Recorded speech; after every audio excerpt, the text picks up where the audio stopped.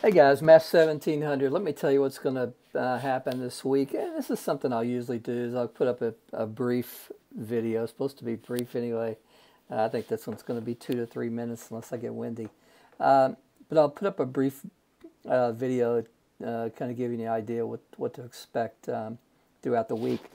Before I get into that, one thing, my math lab, I'm not really sure what's up with this, but I think we have about 32 students in the class. I think I just saw that we only have 21 students. Guys, my math lab is required, as is the calculator. This is where your assignments are posted. This is where your examinations are going to be posted too. So, guys, you got to have it. And if there's some issue with financial aid, you need to let me know right now so I can, get in touch with financial aid and see what's going on with your account. So gang, we need to get those, okay? Keep in mind that, Tuesdays at 11:45 p.m., that's when your assignments are due. There's an assignment. I'm putting this video up on Monday, so there's an assignment due tomorrow at 11:45. And I see that not many of you have started that yet, so guys, just concerned.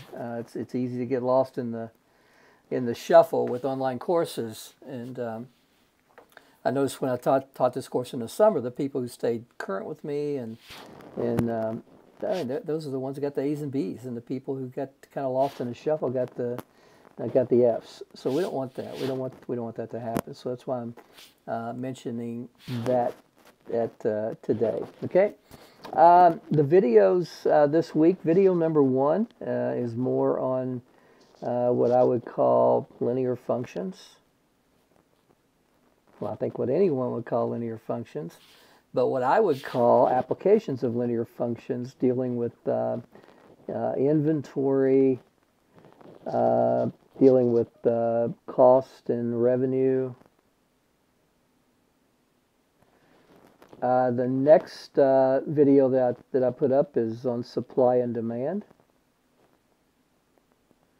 That's usually one of the tougher problems that people have. I don't really know why, because it's just the application of linear functions, and what we run into is, where two straight lines cross, and that point of intersection turns out to be something we call the equilibrium price. So, or I'm sorry, the equilibrium point.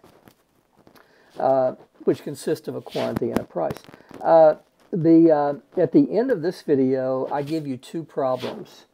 And so in the next video, is very short, I work the 2 problems at the end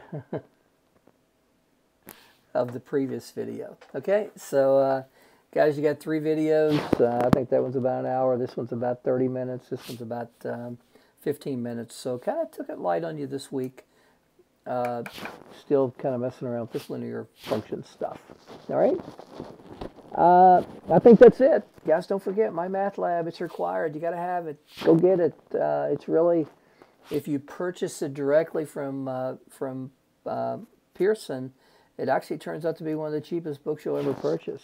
You don't need the big old fancy schmancy textbook. All you need is access to the online course management system. So, guys, that's it. I'm not going to make this any longer. Have a good one. Make sure you're watching the videos. Yell at me if you need help. Take care.